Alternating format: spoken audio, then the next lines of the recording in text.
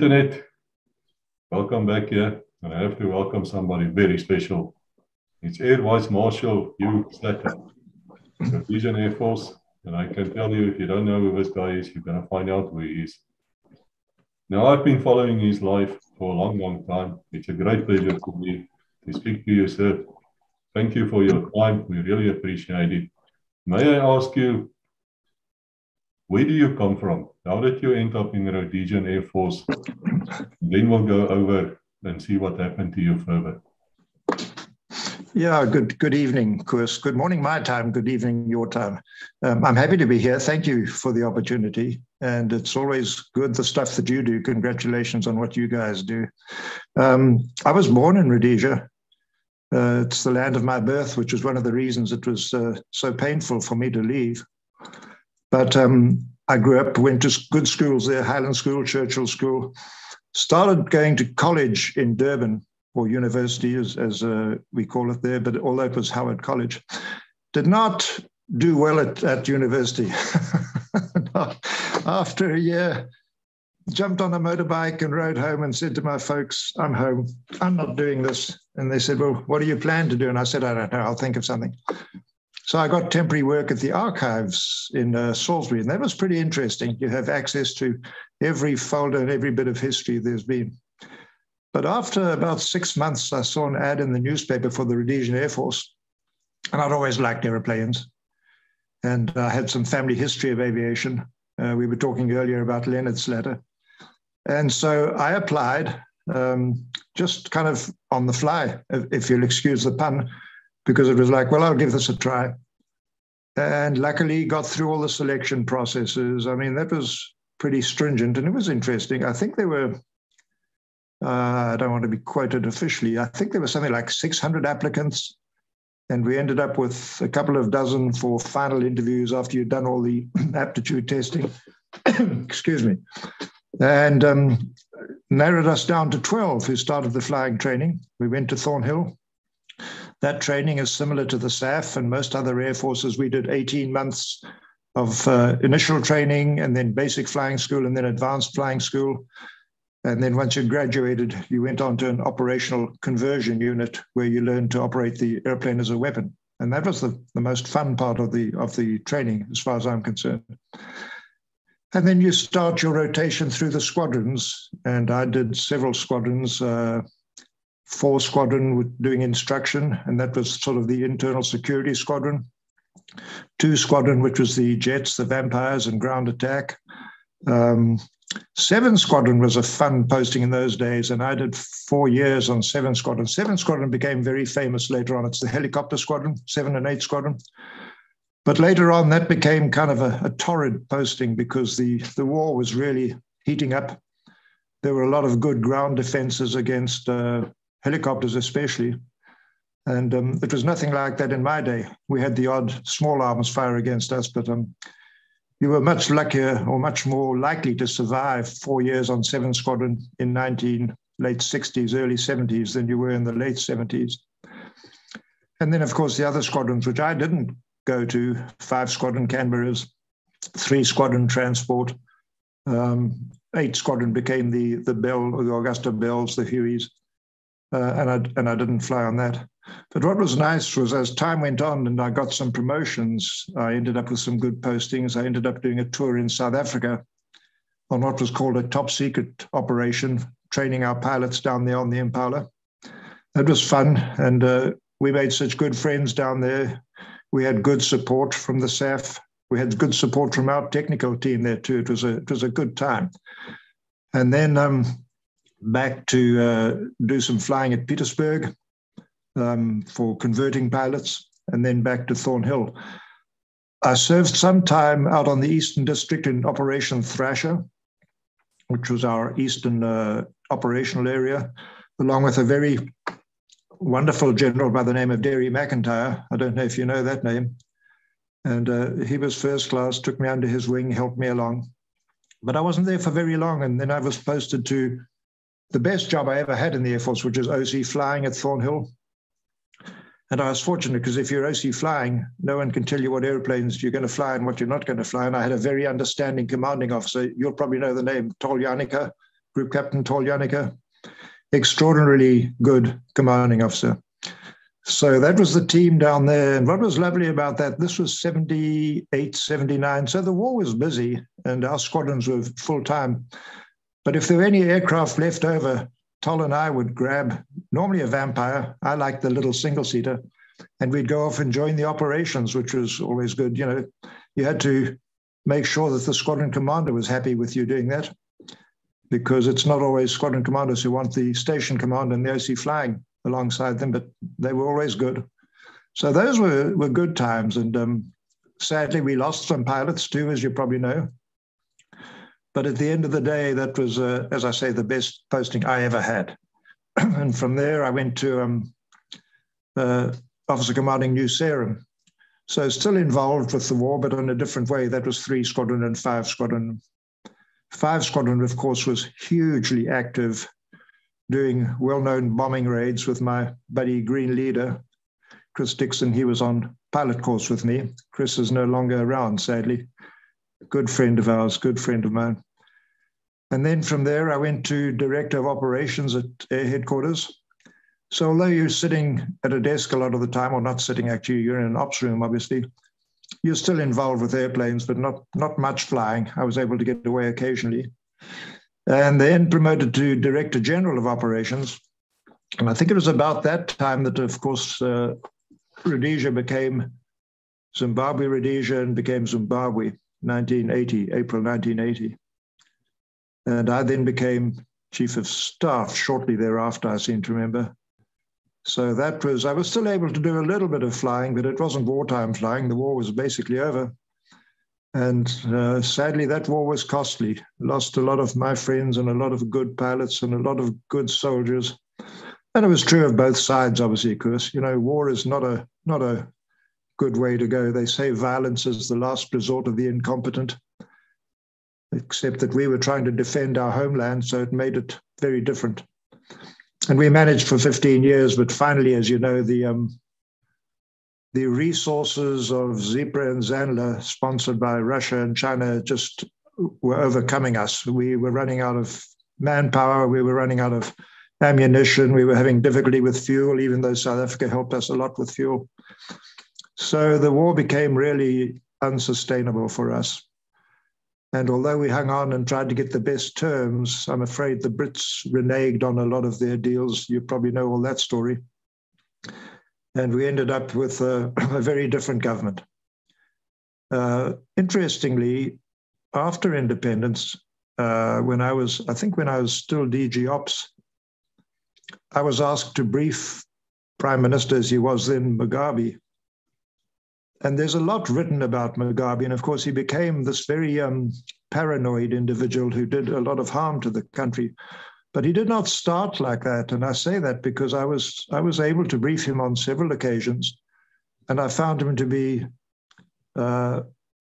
very courteous, very interested, asked good questions, responded, always thanked me for the briefing, and just gave a whole different impression to what we'd been led to believe by the media. However, as you know, that didn't last. And I think he became paranoid about whites and about Zebra, and the whole thing just sort of fell apart. And it's somewhere around there that the Sabotage incident occurred in 82, July 82, I think, and which led to my arrest and imprisonment and all the bad treatment that I and others suffered. And then, you know, we can go into any amount of detail you want on that. But after that, when we were declared innocent, after a 9-week trial and a 5-week adjournment while the judge considered his opinion.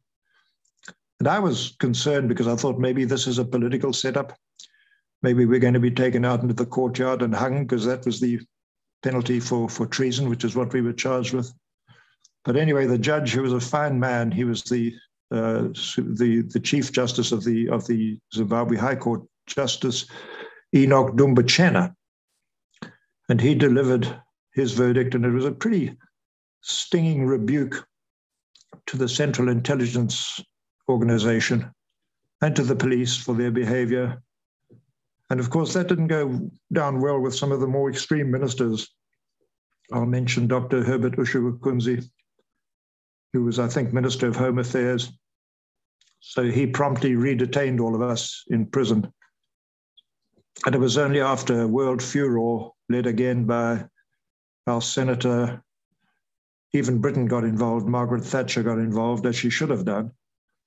And after several days, a couple of weeks of trying to strike deals with us, the Zimbabwe government wanted me and Phil Powell to fly out, just to disappear. And we said, no, we're not going. We're not going unless all of us go.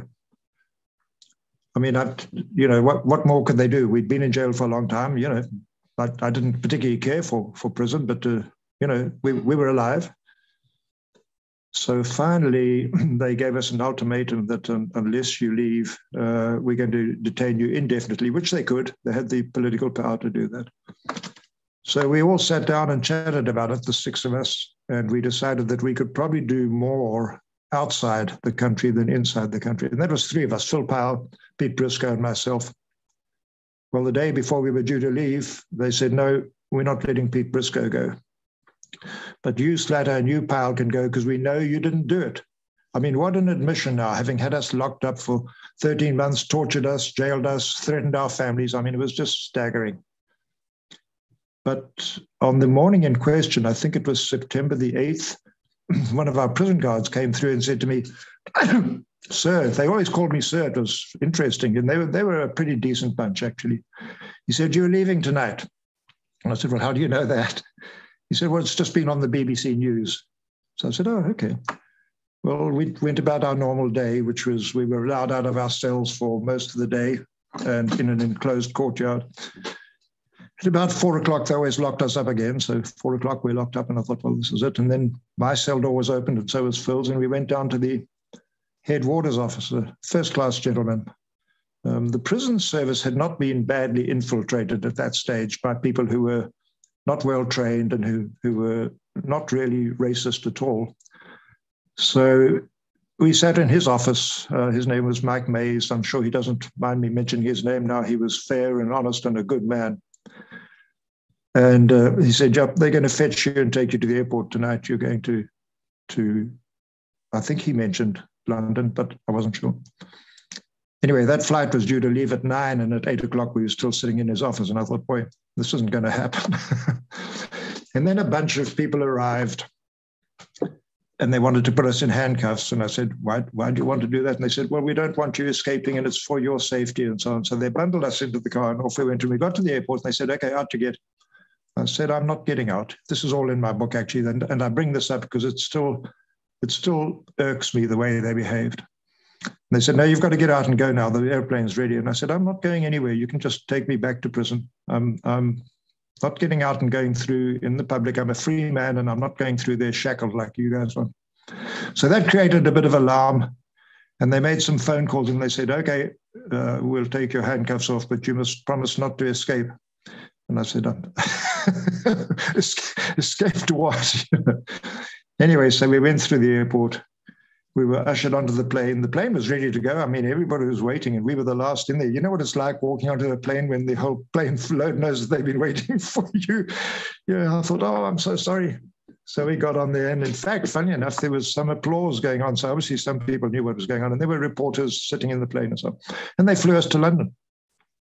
We got to London, and there was they wanted a big press conference, and we'd been warned that if we said anything at all, our mates back there would not be released.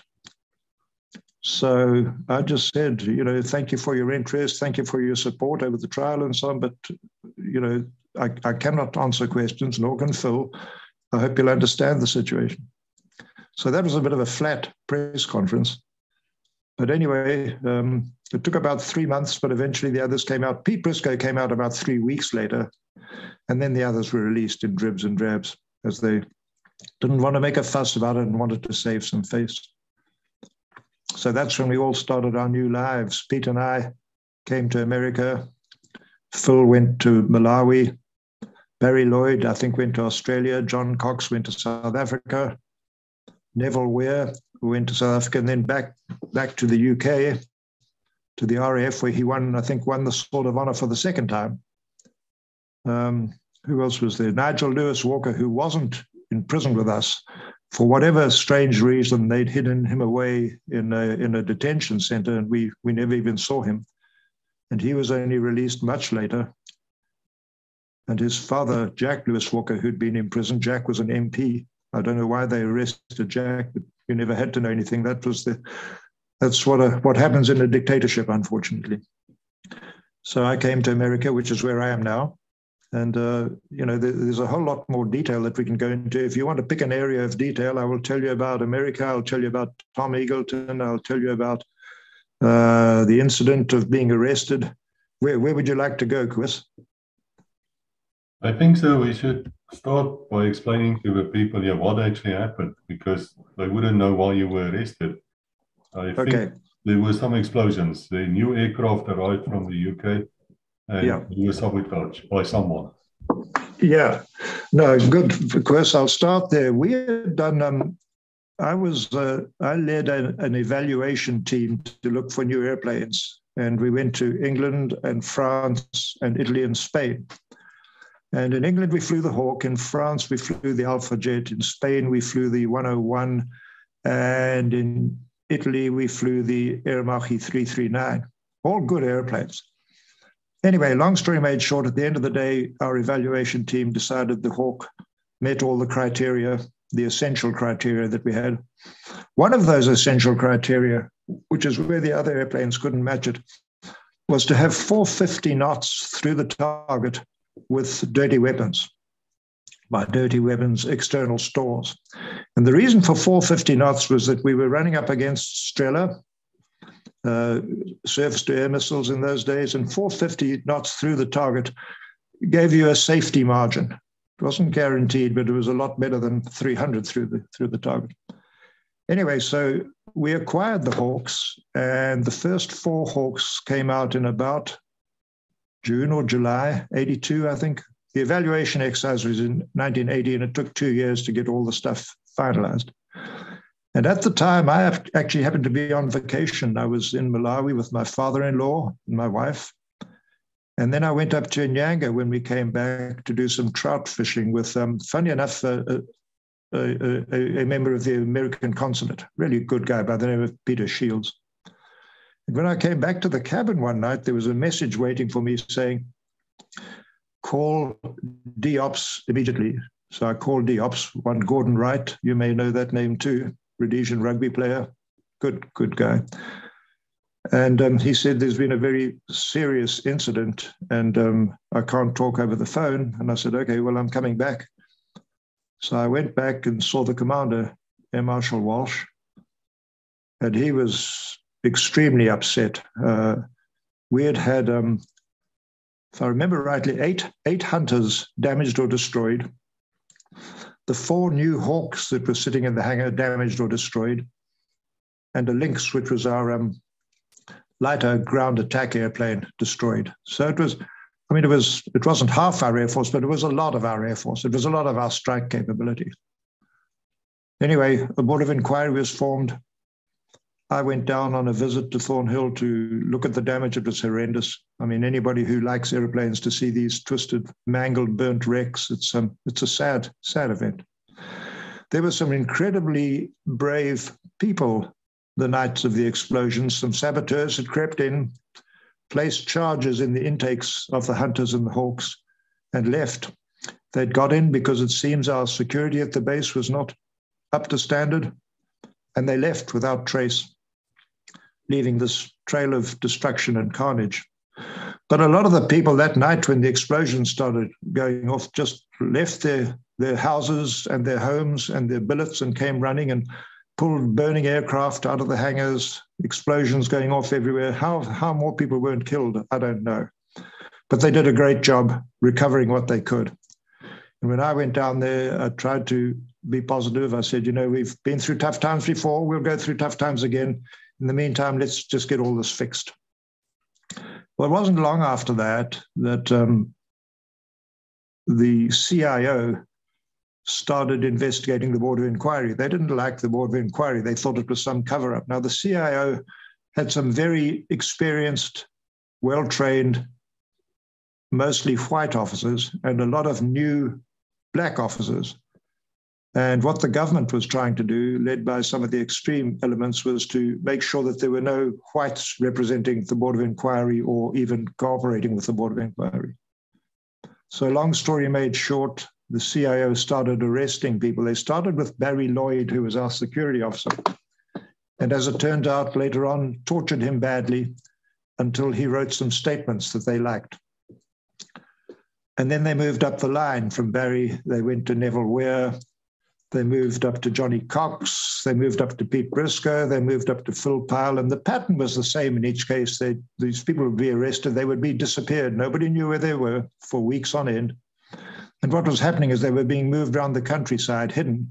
Lawyers couldn't get to them, and being tortured until they wrote the same incriminating statements.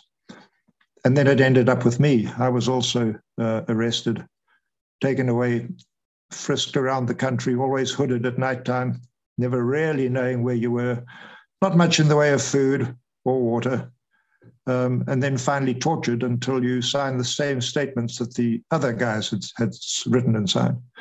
And for the longest time, I resisted this stuff because I thought, this is nonsense. I mean, this must be some game, or it's a trick to see if I'll change my reports. But finally, when they did all this stuff to me, and then they talked about my family, I thought, no, this is not a game. This is these guys are determined that they're going to trap us.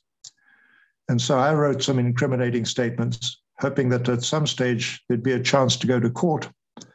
But you never knew, because I thought, what happens if I get shot now and they say I was shot trying to escape? So you would never know. But anyway, that didn't happen. They tried some further tricks. They tried putting us in front of magistrates to confirm the statements, but they stood right outside the window and said, you better confirm your statement or else. I wouldn't confirm my statement. When the magistrate asked me, he asked me 3 times and I wouldn't answer. So he just said, well, I'm confirming your statement. And all this came out in the trial later on. So that was that. We were put in jail in Gwelo for 8 or 10 months. Then we were moved to Chikarubi, which is the big max security prison in Salisbury. They were paranoid that we were going to be rescued by South Africa. And I kept saying to them, what the hell are you guys talking about? This has nothing to do with South Africa. I still believe that it had nothing to do with South Africa. But anyway, finally we were put on trial. They had intimidated our own lawyers. They had arrested our own lawyers because they said, if you're representing Slatter, you must be crooks as well, so you're going to jail. Anyway, they didn't go to jail. They actually paid a fine and didn't go to jail. We tried to get Sidney Kentridge. I don't know if that name rings a bell. Yeah, the civil rights lawyer in South Africa, but he was busy. And he recommended one Harry Ognall, who was a Queen's Counsel from Britain. And it turned out to be the finest man I've known in a long time. He was actually the guy who prosecuted the Yorkshire Ripper, that infamous case of that guy. So he was the only guy successfully to prosecute the Yorkshire Ripper. So Harry came out, and this is a funny story because I was sitting in my cell and they said, come, there's someone who wants to see you. And they'd never tell you who it was. So I'd go there and he said, hi, I'm Harry Ognall. I'm here to represent you. And I said, oh, that's terrific. So, we chatted for about half an hour. He said, just tell me what happened to you from the time you were picked up until now.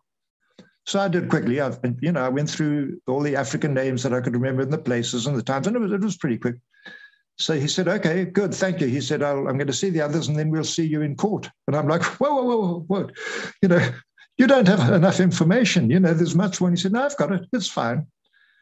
So, and the same happened with the others. It was a remarkable brain course. And when we got to the trial, and he cross-examined all the police and the CIO and so on, this was a guy from England.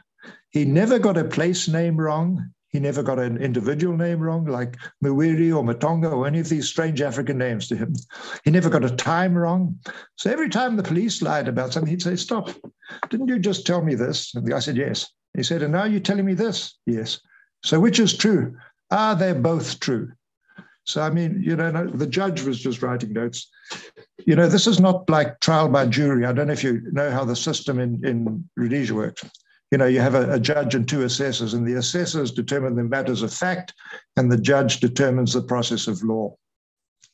So that went on for a long time. And Harry said to us, don't worry that I'm not going to jump on them all the time. I don't want to be this big shot lawyer coming out from London and making everybody look silly. So he said, let me get on with this.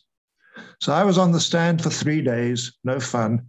And then one by one, they went through us. So that took 9 weeks. And a lot of these people that the CIO had intimidated got up and said things that weren't true. And Harry pulled them apart every time. And then the judge recessed for 5 weeks. We were back in prison in Chickaruby. So we played bridge and talked and wondered what the hell was going to happen. Were we going to be hung or weren't we? And then we went back to the judgment day. Oh, the other thing that I should tell you, when we went the first day in court, I said to my guys, we're going in uniform. We're serving officers. We've not been fired or demobbed or whatever it is. We're all going in uniform. So when we came upstairs from the basement into the courtroom, the prosecutor had a fit. I mean, he started ranting and shouting, get them out of here, get them out of their uniforms and so on. So the judge said, stop, very calmly said, come to my rooms. So they had a talk, Ognall and the prosecutors, Makushi and Justice Dumbachana. And then they came back out and the judge said, we're going to ask you all to put on civilian suits, if you will. So the prosecutor had wanted us to come in prison garb, in handcuffs, and the judge said, no, you're considered innocent until proven guilty. So bless him, that was the start of this guy. And then at his judgment, finally, he went through the stuff and he really chewed the police out and the CIO out. And I thought, wow. And then, of course, he ended after about a 3-hour discourse saying, all these men are innocent and they're free to go. And of course, the courtroom, which was packed, just exploded, and everybody was delighted. So we said, we're going downstairs to pick up the rest of our clothes. We'll come outside because we were going to have a little celebration. And as we're going downstairs, the guy comes and hands us detention papers signed by Ushiwakunzi, charged with treason, the same things that we were charged with 15 months ago. So they took us back to Chickaruby. And of course, there were some ugly incidents outside when people realized what had happened. And there were some racist remarks and so on, which didn't do anybody any good. But anyway, we went back to Chickaruby. And our warders there, who were always this good bunch, said, what are you doing back here? Why are you here? Just solid guys. And we said, well, we'll see. And anyway, then I'm sort of backing into the thing where 10 days later, or 2 weeks later, Phil and I left and went to London, and then later the other guys came. So we were arrested on false charges of treason stemming from the sabotage at Thornhill. And the sad thing is it did an immense amount of harm to the Air Force. A lot of people who were debating, should they stay, should they go, they were just like, I'm gone. I'm not going to have that happen to me. And it did happen to a lot of others. I mean, they actually weren't charged with anything, but a lot of others were badly treated and removed from their families and just had a torrid time. So the whole policy, the whole decision behind that sabotage, still in my mind, was the most stupid, irrational decision I've ever thought of as a military man. And, I have no quibble with the soldiers on the ground. I do have a quibble with whoever authorized that decision. I think it was a poor decision, and it reflects badly on intelligence and common sense. Having said that, I'll shut up. I need to ask you a question. Air Vice Marshal, what is the equivalent rank in SAF of that? Would it be a Major General? It's a Major General or a 2-star general, as you see here. Yeah, and the commander of the Air Force was a 3-star or a Lieutenant General. And coincidentally, I was due to assume command of the Air Force on the very day that the trial started. So I wasn't aware of that until afterwards, but apparently, and this is not official, but this came to me through various sources, the president, who was then Mugabe, had approved my appointment as commander of the Air Force. And that's one of the reasons why I say that I think, in the initial days, he was relatively solid, and things just went downhill rapidly when he became paranoid. You're absolutely correct of that, sir, because I read a book by Ian Smith, who was the Prime Minister during UDI. Right. I believe a Spitfire pilot. Now, he said that he met actually Mugabe, And he went back home and he said to his wife, he thinks Rhodesia will be in good hands. He started off as a very solid man. And then afterwards, sadly, with the Matabele massacres and genocide, things just went wrong. He just went the wrong way.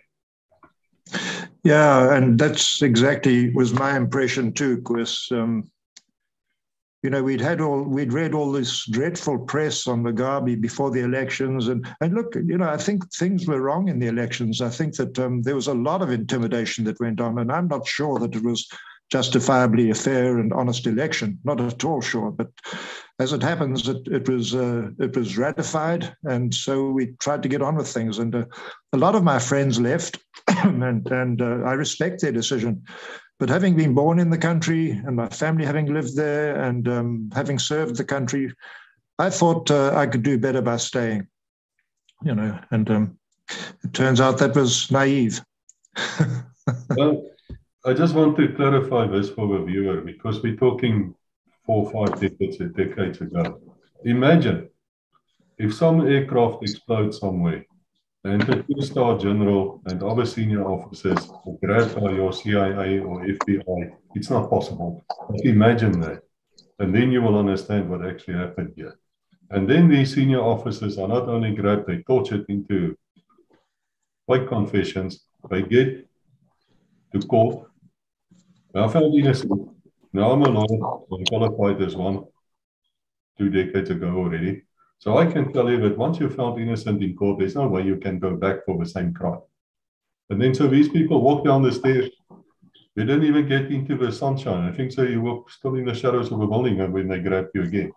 It is totally unfair. It's ridiculous. It's beyond anything which you can explain legally. And yet this happened. And that's why there's such an outcry. But now I must ask you, sir, we can go back to the sabotage. You've seen the wrecks of these aircraft. And it saddens me to call them that, because I like aircraft. Would you say it was a professional job, sir? Would you say that these saboteurs were trained professionally? This wasn't just some okie from the street. This was a guy who actually knew what they were doing. Yeah, I would agree with that, Koos. I think, you know, the fact that the explosives were placed down the intakes of the airplanes in an area where they do the most damage obviously required someone with knowledge. I don't know. I mean, I'm not trained in sabotage. I've never studied explosives or anything like that. But to call it professional, I guess he or they were professional soldiers. Were they professional saboteurs? Maybe. I don't know. But they did a huge amount of damage. So in that regard, they probably felt they were successful. And I don't know if they ever realized the ramifications of what was going to happen, that they weren't just destroying aircraft, they were destroying the Air Force, and they were destroying the fabric of society in our country. So if there's someone who took delight or joy or satisfaction in that, then again, I have to come back to say, I think it was the worst military decision I've ever thought of. Yes, especially so. I remember, and I stand to be corrected, but no one else died. They just got in and they planted the explosions and then they ran. So they got in without being seen and they got out without being seen. But I never understood this. And I said this to you before. I said it to Wing Commander, Prof. Caldenhuys as well. I just don't understand why this operation ever took place, because the Rhodesian or Zimbabwean Air Force at that stage were no threat to South Africa. They would not going to come and bomb South Africa or anything. They would not have been able to do so even if they wanted to. They would have probably been intercepted by the Mirage squadrons based up north. So it makes no military sense on what happened. No, you're not going to start an argument with me, Koos. I agree 100%. It made no sense as a decision, none. In fact, it was 180 degrees wrong because it caused so much damage. Now, if there were people who thought that was the plan, then I'm sorry to disillusion you, but you actually destabilized half of Southern Africa. No, you're quite correct. I mean, nothing good came from this. I mean, you people were replaced by a Pakistani Air Force general, if I remember correct, and we have nothing against them. But it could have been that there was a friendly face that side, because obviously SAF South African Air Force and the Rhodesian Air Force knew each other very well. You could call each other, you could talk to each other. Now you couldn't. Yep. Now that angle now disappeared. Yep. Yeah, the guy they replaced, they put in charge, his name was Dawid Porter, and I never met him, but I sent him a message from prison, and I said, it would be nice if you visited your guys in prison. There are six innocent officers sitting in prison here. Never got a message back. So the whole thing was political, of course. And I don't know whether the CIO were directed to go down this path or whether they were just incompetent and they couldn't really find out what had happened. But it was a tragedy, quite honestly. Yeah, it was a huge tragedy. So up to that time, we had great respect for the British South African police, for the Zimbabwe police. They were really good policemen. They excellent. In the way they looked, they dressed, they were well trained. And suddenly this happened, and CIO was known as a good intelligence service. They were really not known for this type of thing. No, I'd like to touch on something there, Koos. When you mentioned, excuse me, the British South Africa Police, excuse me, I'm sorry. They were an extraordinarily good police force. I mean, I can remember them from the early days when they were courteous and polite and efficient, and they were like that until the end, quite honestly. And while we're talking about the police, I want to mention a couple of the other services who we all know how good the Army was, the RLI, the SAS, the Selous Scouts, the Rhodesian African Rifles. I mean, we had very fine troops, a lot of whom paid the price during the war. And may they all rest in peace. I mean, and their families. And we had people, you know, guard force and internal affairs and so on, who were the kind of the unsung heroes as well.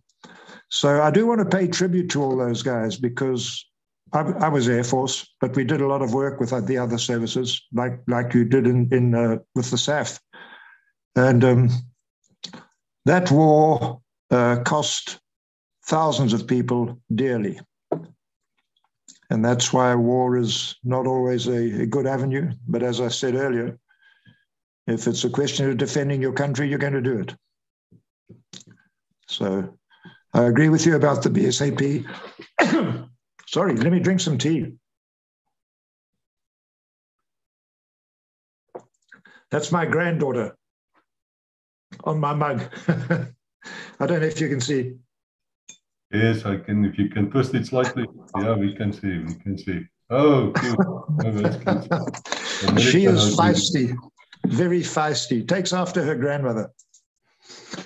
Where's my wife? She can't hear me, can she? I want to talk about your wife and family. So it must have been hard for you now to be in London, and you know they are on the threat that side and probably being watched. And how did you get them out? Yeah, that's a good point, Chris. When I was able to smuggle a letter, and my wife didn't know where I was because that's what they did. They moved us around the countryside, and she was beside herself with worry, and she got local lawyers. And of course, they gave the local lawyers the runaround, so they couldn't find us either for 2 weeks until we'd written these so-called confessions. But I smuggled her a note, and I said, look, they've been very clever. They've set me up and the others up, and I'm done for. So I suggest... And it was a painful note to write. I suggest you leave the country, go and start a new life with the kids. And I'm gone. You know, I'm finished. I got a message back from through the lawyers saying, the kids are already out of the country and they're quite safe, but I'm not going anywhere. So there. And she stuck there and she coordinated a lot of this stuff with the lawyers and helping fundraising. Lawyers are not inexpensive, as you know. But they did a great job, and some of the legal firms were very good. They waived a lot of their costs, and I appreciate that, and I'll put it on record as I appreciate that. So they were very good.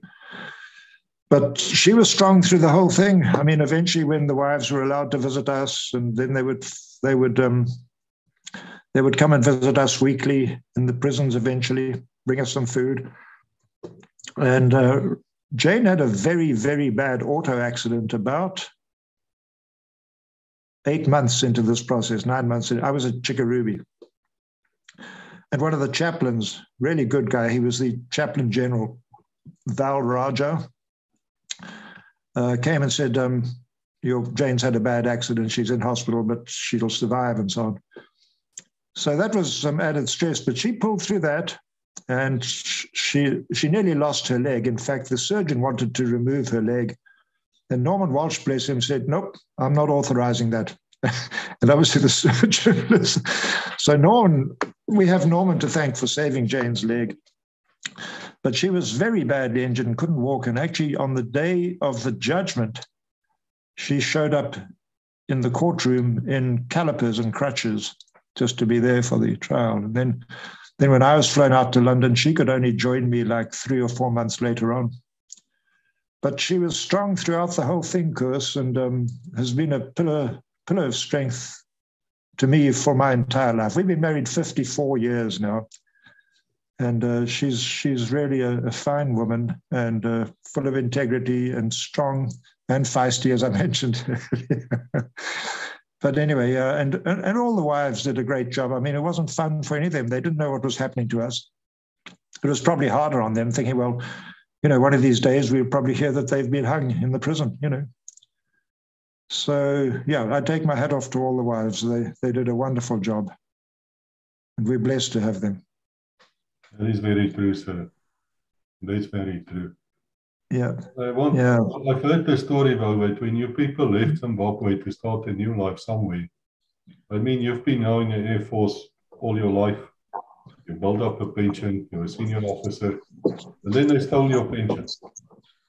I've heard they would not pay you out.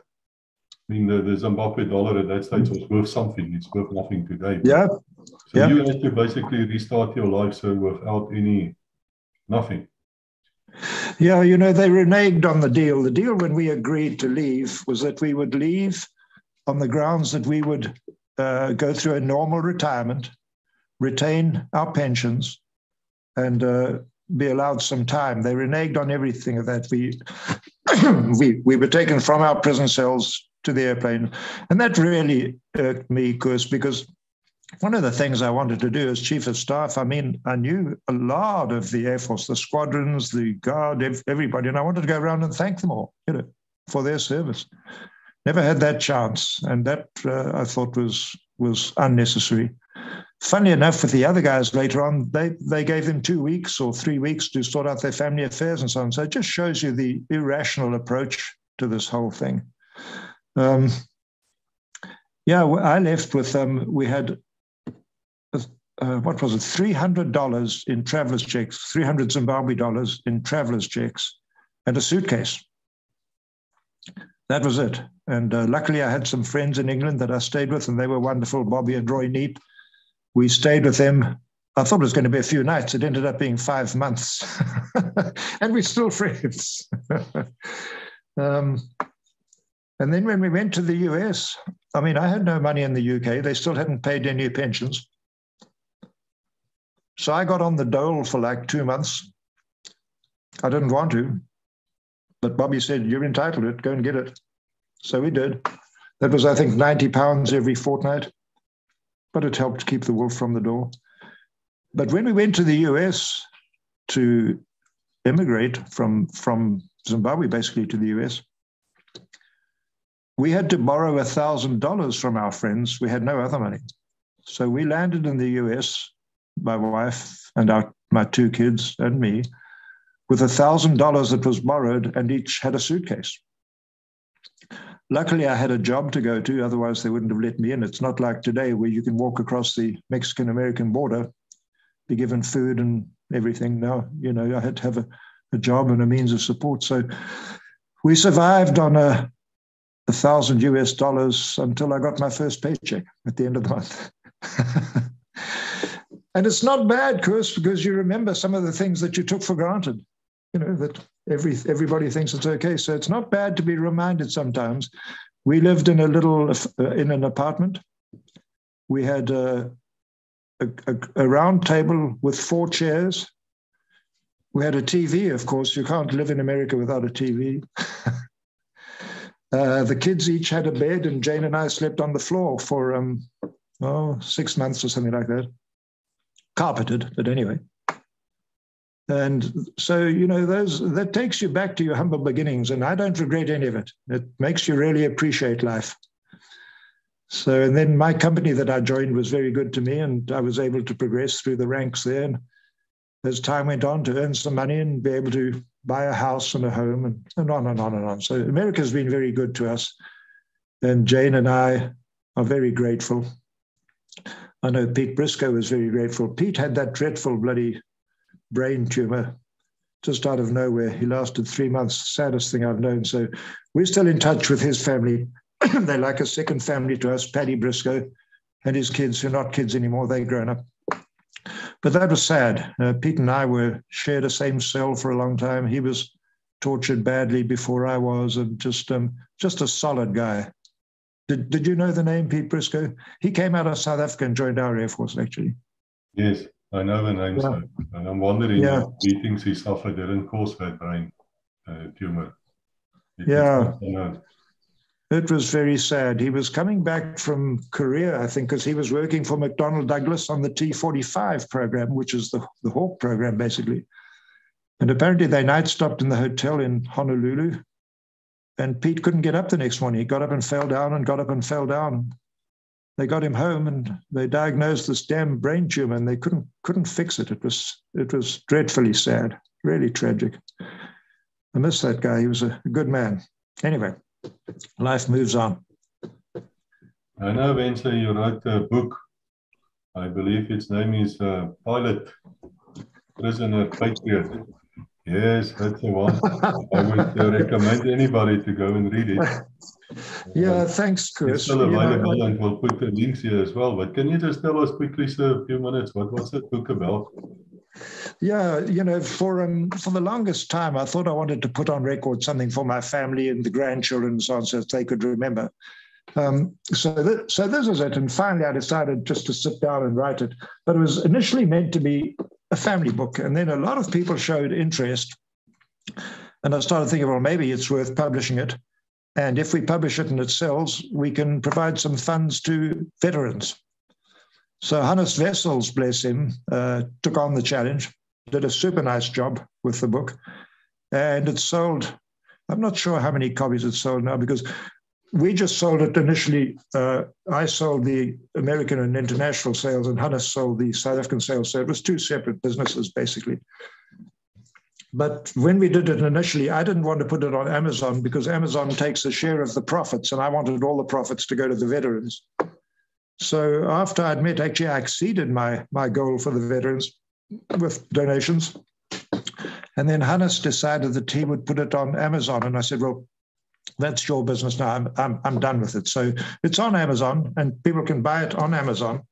And bear in mind that the profits do go to veterans. You might be interested in the back page.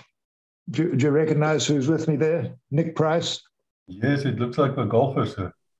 Yeah, it's Nick Price, world #1 golfer in 93, 94. So there's some good stories about Nick in there. He and I spent a lot of time together.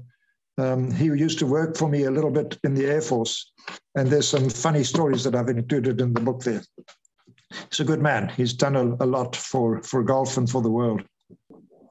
So that's that book. This was the other one I showed you, Sabotage and Torture. And there's Pete Briscoe. I don't know if you can see on that back picture there. Yes, we can see. With a moustache. That was written by Barbara Cole. She wrote the SAS too.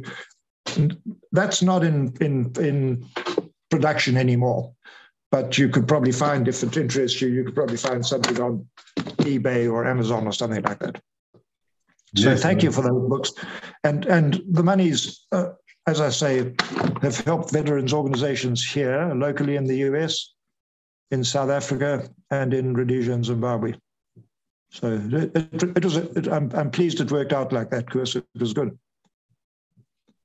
I have to say, in 1980, when the Rhodesians started coming south, there's a lot of good books which came out.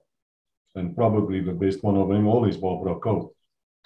She was just fantastic. Yes. No, she writes very well, I think. Yeah, she's good. I don't know if she's still putting books together. I haven't followed it for a little while. Hannes has written some good books, A Few Hard Men and others.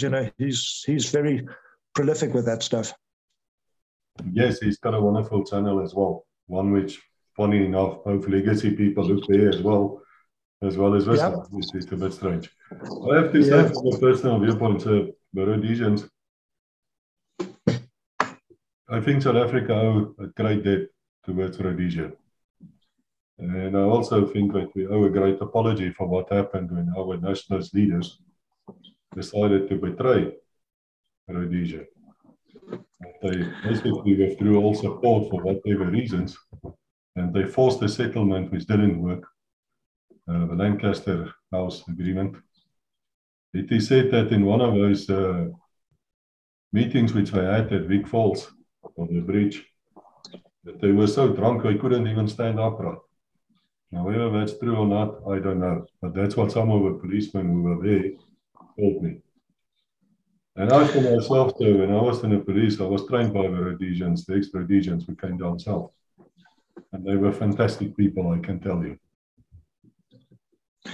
Yeah, look, when you talk about being so drunk you can't stand up, I've been there, of course. We used to party a lot and so on. But anyway, to your point about being betrayed, I don't feel we were betrayed, because I think that South Africa had no alternative. South Africa supported us bravely and substantially and for a long time. And I take my hat off and I say thank you to the South Africans who did that. I can still remember fuel tankers being driven up through Gwela and so on when we were short of fuel.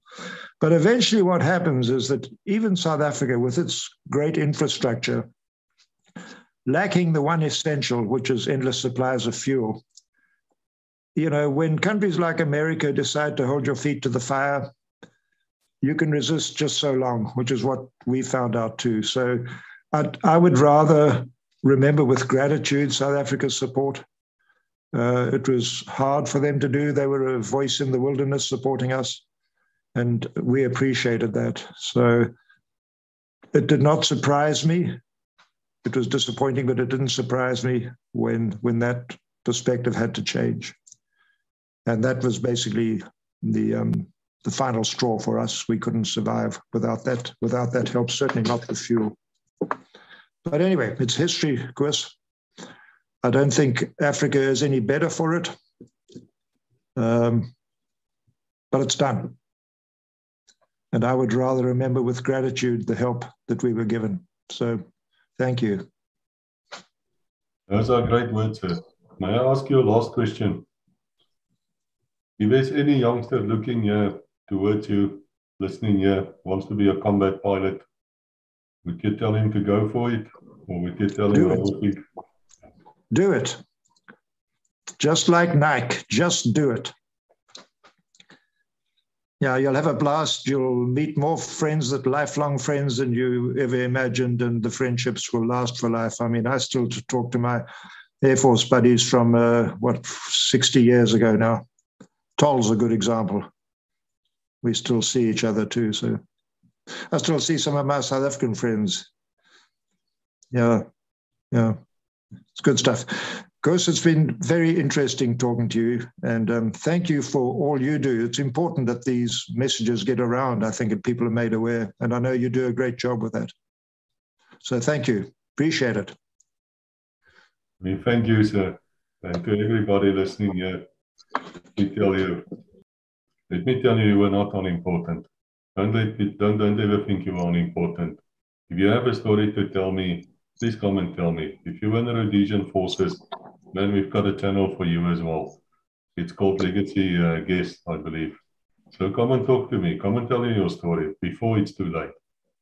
And until we meet again, God bless.